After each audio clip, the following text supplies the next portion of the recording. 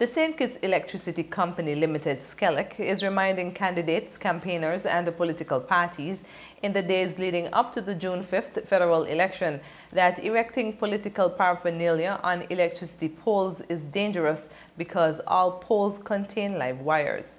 According to a press release, SCELEC is aware that some political paraphernalia, including posters, boards, and billboards, are being drilled and nailed into the electricity poles and is concerned about the danger this poses to members of the public and SCELEC employees.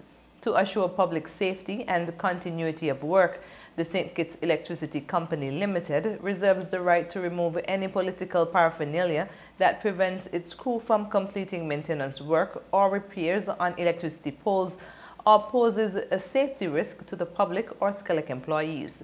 Campaigners are also reminded not to block pole numbers when erecting political paraphernalia onto electricity poles.